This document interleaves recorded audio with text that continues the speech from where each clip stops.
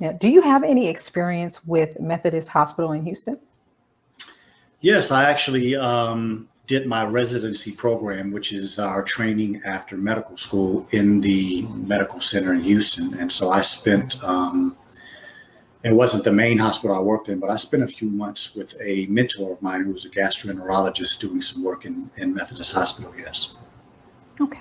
Okay. What is your view of the suit that the Methodist employees have pinned against their employer? Well, you know, it's interesting because I spent time there at Methodist. I noticed that there was an aura in Methodist that they considered themselves one of the best. And I would agree with that. They are probably one of the best in the medical center. There was a hospital that I worked in frequently called St. Luke's that I also thought was very good. But I'm saying that because the confidence and the aura that the employees of an institution have is a large part of the success of that institution. And I think it's very interesting that the pro-vaccine ideology calls everybody else, lead-headed, they're not open-minded. But in reality, if you have people that work in the healthcare field and have been doing so for many years, and there are a certain percentage right now, there are estimates from 50 to 60% of the healthcare workers across the country are either against or very concerned about getting the vaccine. Why would that not be taken in consideration? So to me, it's a very interesting suit because it does a number of things. Number one, it shows that the system of vaccinations has no desire to meet people where they need. It's a force vaccination. Number two, I think it's very beneficial that there were people at this Methodist hospital that were strong enough to say that they were going to stand up and sue this corporation, because there are many healthcare workers around the country that right now are concentrating on Houston to say, let me watch how this happens so we know what we're going to do.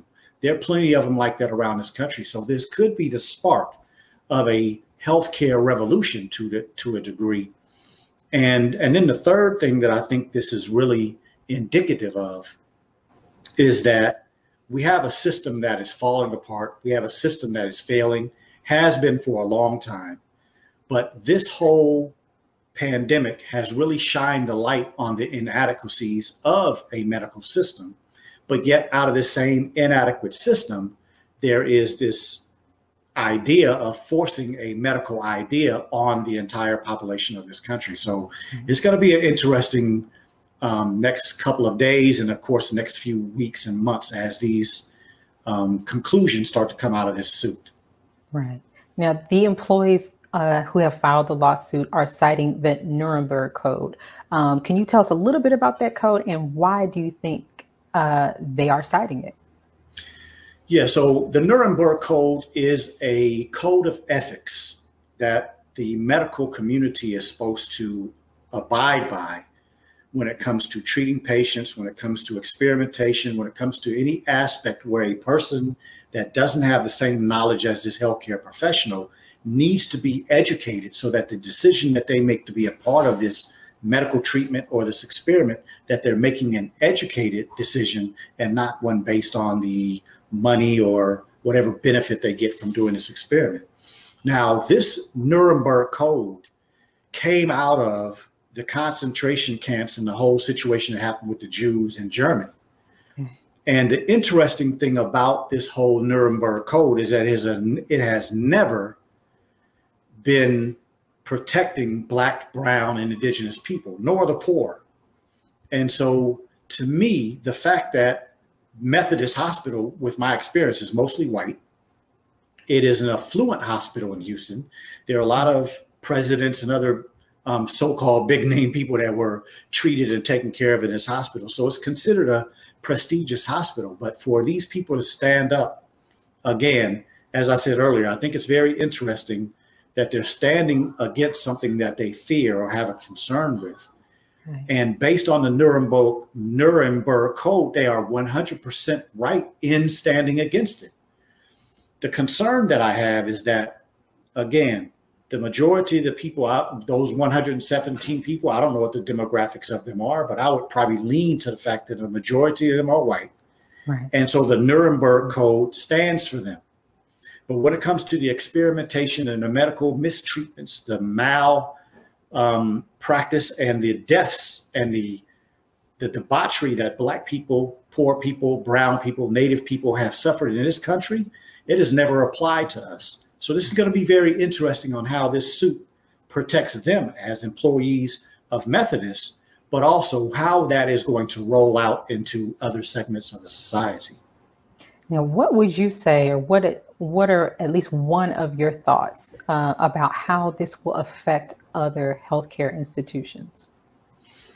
Well, based on what I'm hearing from colleagues of mine around the country, like I said before, there's, everybody's estimating 50 to 60% from the statistics that I'm reading, but the people that are working in some of these hospitals are saying that it's more like 70 or 80%. So for conversation's sake, let's just keep it at 60. If you have 60% of employees at facilities and institutions around this country that are saying, I'm weary, I'm afraid, I do not want to take this. And in order to keep from developing consequences, they say, we're not going to take the shot. And if you decide to fire us or decide to demote us, whatever, we're going to sue like they did in Houston. Now you have a healthcare revolution, like I mentioned before.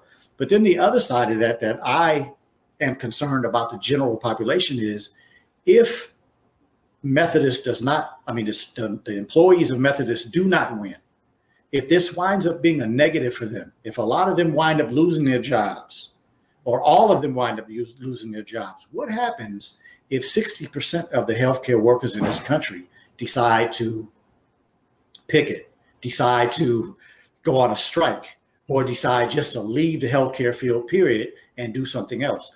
That's going to be a pretty significant hit on that system that is already lacking and has already proved that they can't handle this pandemic. That would be a pretty serious threat, not only to the healthcare that general people seek, but to a large degree, that's one of the most successful industries in the United States at this time, the healthcare system. And so if healthcare employees decide to walk away in the amounts of 60%, 50%, or 40%, it's going to be a serious problem in this country. Now, with that being said, that's probably at least one of the short-term outcomes of a case like this. What would you say, or what ideas do you have about the long-term outcome of a case like this, whether they win or lose? Yes. So I would look at that as a dichotomous reality. The beneficial side is that healthcare workers come to a conclusion that the system was broken anyway. And so we needed to produce something better and something more serving of the people. Because here it is that we have an industry that is supposed to serve the people. But the majority of people that I talk to are believing that there is no serving of them. They are being used. They are being taken advantage of. They are being kind of used as a money bag. Mm-hmm. So if that is the concern of the people that are going to get care from a healthcare system, then the system has made the healthcare professional the one that's being served and not the person who is sick. And so if this system winds up having 60%, again, 50 or 40% leave, then it's going to fail. That system will not be able to keep up with the number of people that are still seeking help. Because here's what we really have to consider. The numbers of COVID have gone down. The severity of disease in a large number of people have gone down. And so there's kind of a relaxing. But if vaccines are going to cause this number to go back up, which is a possibility, right, then what is this healthcare system going to do when people are pulling away and pulling out of it because they're being forced to take a vaccine that they're not willing to take? So we're looking at a pretty severe and a horrendous failure. But the good thing is that when something fails, something new is going to come up out of that. That's right. Now, during that clip, we saw or we heard mention that 4 of the higher ranking, I guess I would say plaintiffs in this lawsuit have already been fired. What do you think that means to the group, the 117 of the lower, I guess, not so much class, but lower position healthcare workers? What do you think that means in regard to the fear that they might have about losing their job? Yeah, so I think that speaks to two things. The first thing that it speaks to is that there is a very serious concern in hospitals, in urgent care centers, in medical facilities around the country, because there are a lot of healthcare practitioners that are saying, I'm seeing more people that are having vaccine problems than I'm seeing with people with the actual virus. Right. I'm seeing people that are suffering more from vaccine adverse events than I saw some. I'm not saying all, but some people suffer with the actual infection. And so if there are 4 high position people that have already been fired, that to me sends a signal to those that are so-called lesser workers, right? That's all false anyway. But I mean, from the perspective of these people in these superior positions being fired, that is a intimidation tactic to some degree. I don't know the specifics of it, but that's what I would look at it as these nurses and MAs and the doctors and the other people, the x-ray technicians and the phlebotomists, the whole system of people who are saying, you know, I'm kind of concerned about this vaccine, but they fired a vice president, they fired the CO or whatever the name is, then that person has to feel very vulnerable at losing their job. So it's an intimidation factor. But I think the other aspect that it shows is that although this government is trying to push this vaccine as a safe reality, why are there so many healthcare practitioners that are not agreeing with that statement? If you have 40, 50, 60% of people across the country saying, look, I'm in the hospital, I'm working, I know what I'm seeing, and I don't want to go down that road, then that's a glaring disagreement with CDC and the FDA and this government in general, and how they are saying that this vaccine is safe and effective. Because people that work in the healthcare field that are giving this vaccine and then seeing the people in the hospital, they would be the first ones to see the evidence of that. Right. Now I'm going to pause you right there, Dr. Akili. I want to bring you right back after we pause for announcements from our sponsors. When we return, we'll have more with Dr. Akili on this. We'll be right back. Be a part of the force that powers truth in journalism. Go to nnvnews.com/donate.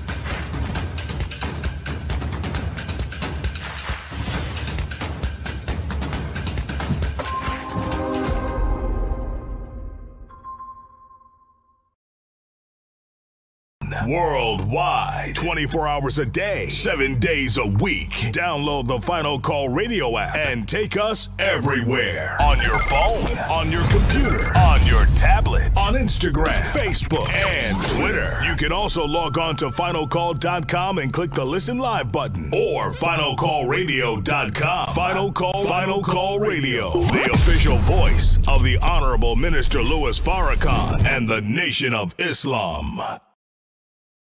Please share your thoughts with us in the comment section below. Follow us on social media at NNV News, and please subscribe to our YouTube channel at National Network View. I am Anissa Muhammad with NNVnews.com.